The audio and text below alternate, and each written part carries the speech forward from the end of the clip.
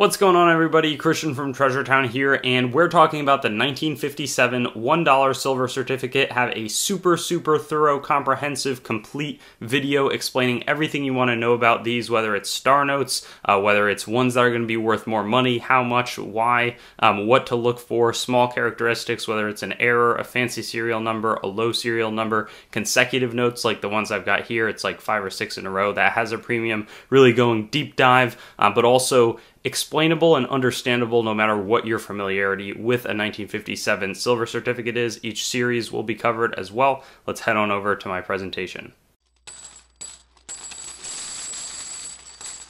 So here we've got the 1957 Washington $1 silver certificate, and like I mentioned, I'm going to be going over all of these different things, but I think the first thing to get out of the way is a value of a normal one. And this is going to generally go for both 1957 and the 1957A and B $1 silver certificates, but you can expect regular notes to be worth around $2.50, and the star notes to be worth about $5 when they're circulated, of course in really good condition. Now this has to be graded PMG, PCGS banknote.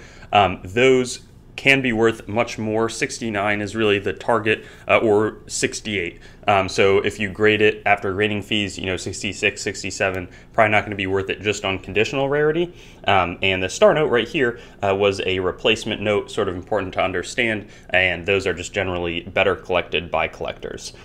Here is a really nice example of a star note that was graded PCGS 68, exceptional paper quality, EPQ, and it sold for $385 recently. There's nothing else special about this note. In terms of some of the original packs, so these would be, maybe given to a bank, and then, they never got distributed to people because back then this was just like normal $1 bill ready to use in normal transactions, and this sold for $840 recently, so that means about $8.40. Normally there's a bit of a premium over just 100 non-consecutive notes that are all uncirculated.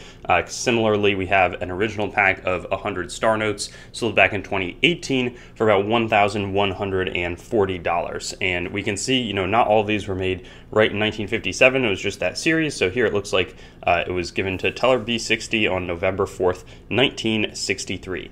Now, in terms of some of the other errors or ways that these can get much more valuable, here is definitely one to look for, the mismatched serial number. And this happens to be a stuck digit where you can see, it's like they would rotate the digits 1, 2, 3, 4, 5, 6, 7, 8, 9, and then go back to 0. And this is going to be even rarer because over here you have 4-8 as the ending. Here it's 5-1, and the digit got stuck, so you can see the beginning of the next two, and this sold for $2,700. But there's also some other, here is a great example. You have 5-4-4-4, and over here it's 5-5-4-4, not as eccentric and stand out as the stuck digit mismatched serial number, but this still sold for $840. We have a mismatched prefix note, so the other version of looking for this where it's QA, block QA, and then over here it's AA. So that sold for $455, and this is a really circulated note. So somebody plucked this out. It's a good reason to pay attention to all of the notes that you get. You can do a quick check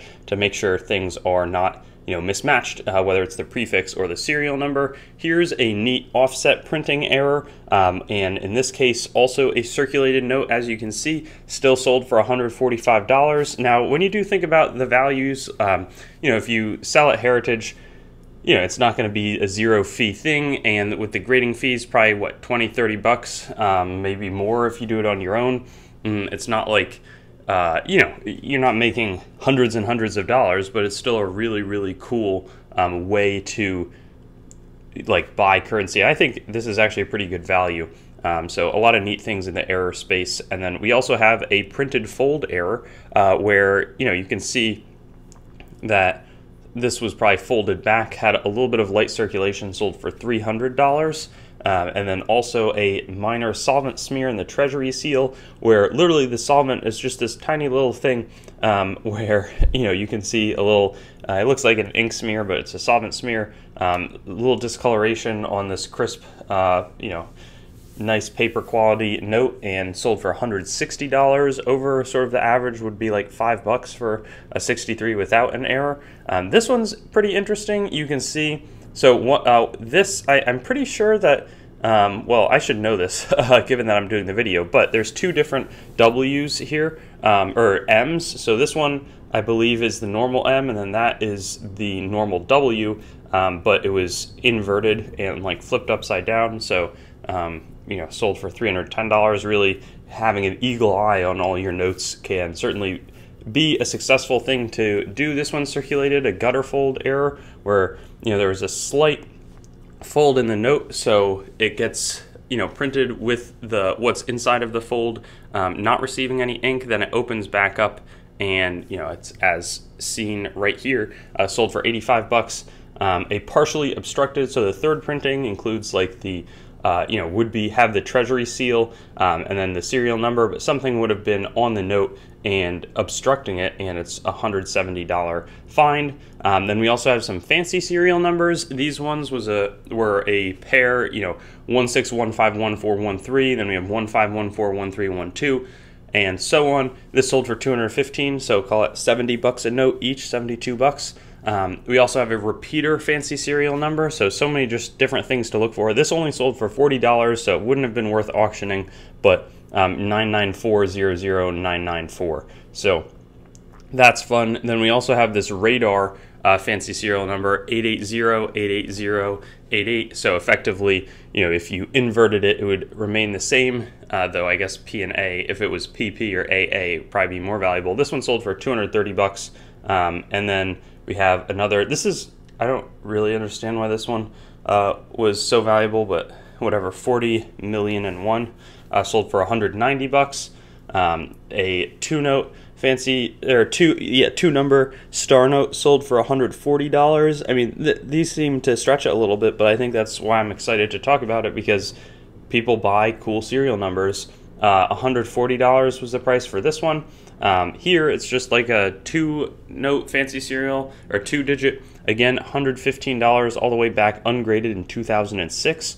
And then here, I think that this is much cooler, and it sold for only 60 bucks, though probably reflects its condition. A partial up ladder, so 1, 2, 3, 4, 5, 6, 7, and then 4. Now the 1, 2, 3, 4, 5, 6, 7, 8, you know, those notes go for a lot of money, and you should look for them. And then we also have this fancy serial number, $105, and then some of the low stuff. So this only sold for $120, which I think is a pretty good buy for a, you know, serial number on a star note in the 136 range, but that's what somebody scooped this note up for. Then when you get to 111, 205 was the price paid, and probably reflected a premium for a binary note, which is zeros and ones. And then finally, this, you know, if you can get below 10, that's where it's really valuable. $2,160 was paid for this silver certificate, Washington, you know.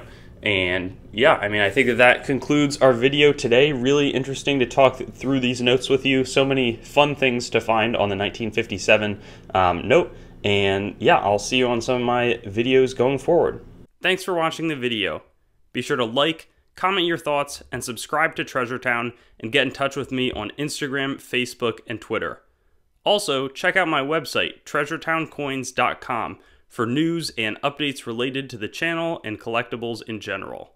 Lastly, there's a link tree in the description with links to all of my other sites, as well as some affiliate links that can support the channel. But with that being said, have a great day, and I'll hope to see you on some of my videos in the future.